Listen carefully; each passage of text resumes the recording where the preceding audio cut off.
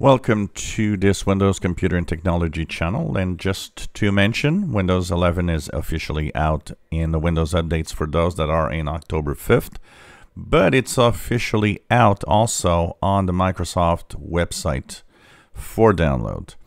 So here you have a page that I will share with everybody. You can actually go here and download Windows 11 officially now. So this is giving you a warning.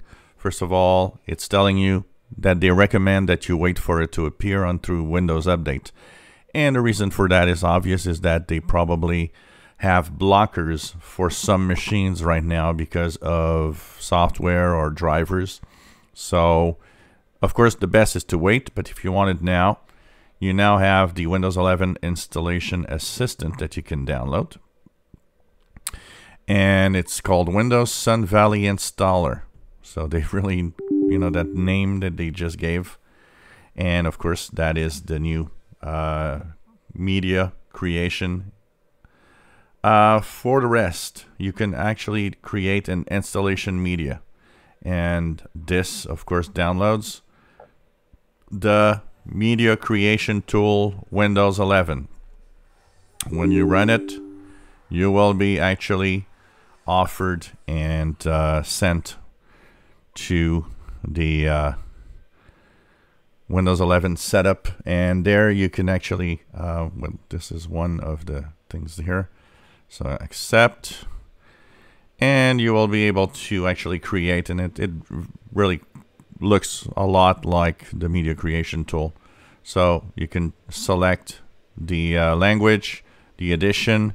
If you want, you remove the check mark, and you can actually choose a different language if it's not the one that you want. Once you have chosen that, you click the next button, USB flash drive with at least 8 GB, or download the image of Windows 11, then click next, and of course it's going to ask you where you want to put it. I'll leave it where it wants to be, and I'll call it Windows 11 install, and save. And here you go, it's going to download a copy of Windows 11 image that you can actually use to do a clean install from.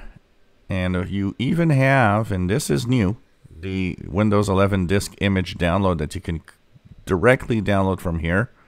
So select the edition and click the download button, so that probably starts a download. And there's more download options and so on, and you can select the product language and so on. So this is a page that I will share with you guys in the description below the video. You can now officially get Windows 11. It's officially available for everybody. If you enjoy my videos, please subscribe, give us thumbs up. Thank you for watching our videos.